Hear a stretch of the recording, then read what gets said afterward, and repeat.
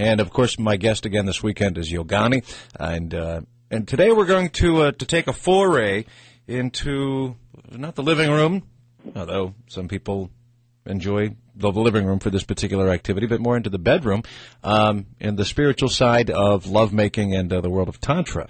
And it's a subject that we need to touch upon with kid gloves, but at the same time, not be afraid. We are all grown-ups here, and this is not going to be for the purposes of titillation. It's for the purposes of education and continuing along a spiritual path. How long, in your experiences, Yogani, before you made the connection between the deep meditation, the pranayama, and that there was something sexual going on here?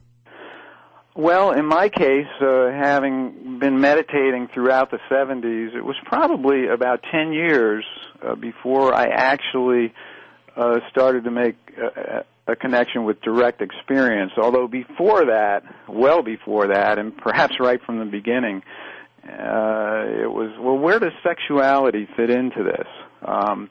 And I had some, pleasurable waves and whatnot, as many people do when they learn meditation. And when you learn pranayama, those things tend to be enhanced. But it was really probably about 10 years before I made a very serious study of the subject of tantric sexual techniques. And at the same time, I learned a lot of other techniques, which we can be talking about next week in the area of mudras and bandhas and postures, which are related. But I don't think nowadays it's necessary for people to be meditating 10 years before they begin to look at this subject, because there's so much more understanding now about it. And quite frankly, in the early days, the 70s and the 80s, things got a little bit off on tangents with teachers like Rajneesh, who is now gone, and his name was changed to Osho. Things got a little wild and crazy, and it made the headlines, and people got thrown out of the country, and weird things were going on. But it was really a period of exploration, and a very valuable period. And I was a little bit a part of that, and learned what the basic principles are. And the basic principles are very, very simple. But before we get into that, let me just say that Tantra is a vast and ancient system of spiritual practices that covers virtually everything that's in yoga and a whole lot more. And this is something that's little known. The word Tantra means wholeness or fullness, and it's so ancient. It goes back, 5,000 years, and you can read in scriptures a lot of the same things you find in yoga today were documented in tantric scriptures 4,000 or 5,000 years ago. So it's a very broad system. And it's not just from India. I mean, it's in the Buddhist tradition. It's in the Himalayas. It's in the Tibetans. That's right. That's right. It's a very ancient system.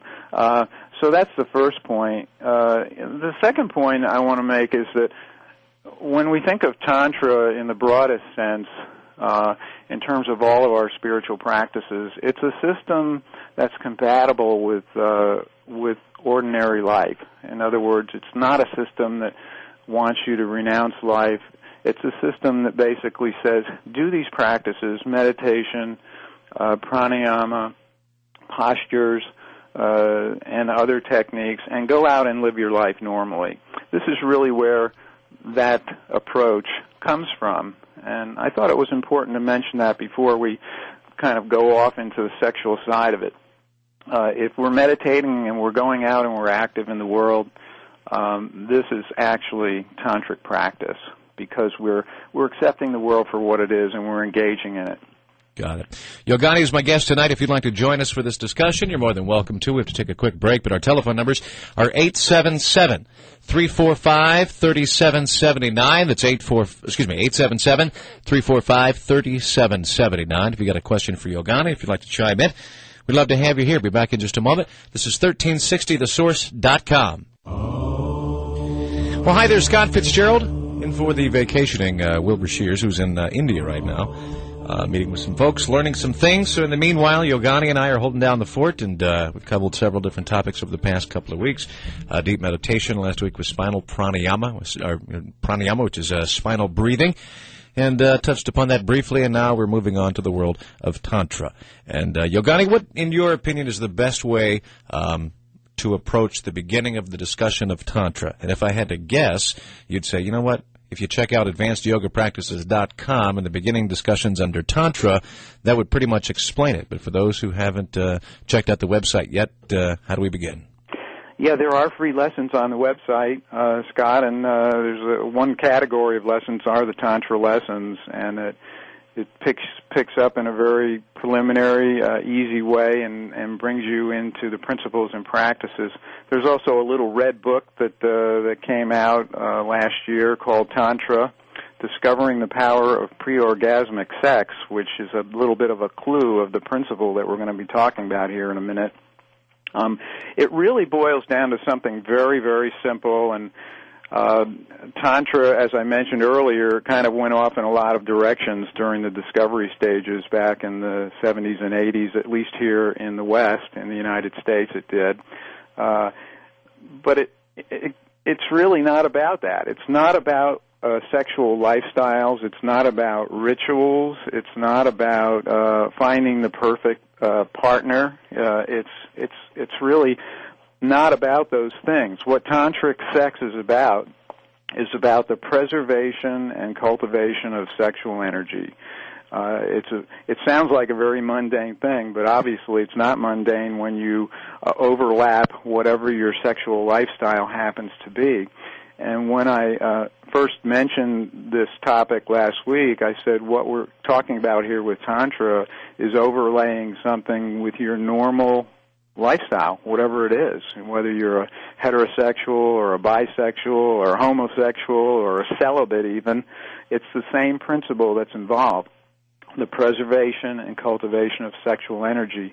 And there is a word, a Sanskrit word called brahmacharya, which is normally interpreted to mean celibacy, but that's really not what it means. What it means is literally walking in the creative power of God. Brahma means God, creative power of God, and charya means to walk with.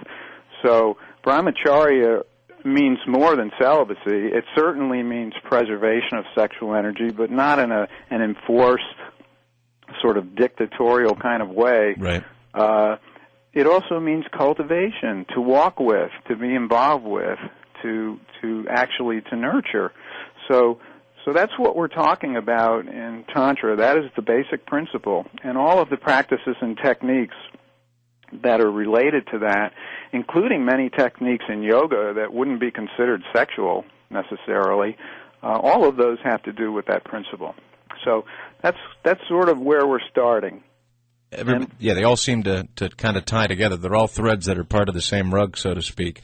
Absolutely. Although one of the things that you mentioned, it's interesting because if you talk to or if you ask an average person on the street what they know about Tantra, they'd either say, "Oh, the band," because there's a band called Tantra, yeah. Or they would go, "Oh, I've heard about those websites and those swinging groups," and they immediately go to this.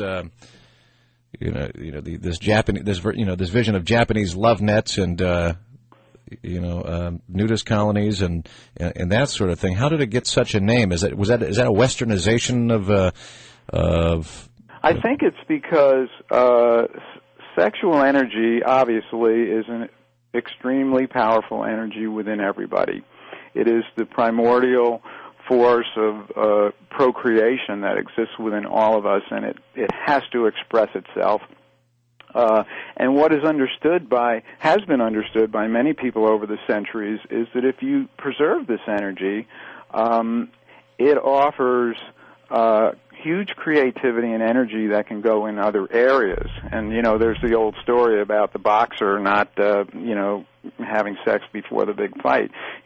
That's just one very sort of mundane example of it. But when sexual energy is preserved, it does go to other purposes in the human being. And when it's preserved and cultivated in specific ways, it can be expanded to be a major contributor to our enlightenment, and it is, in fact, an essential component of that.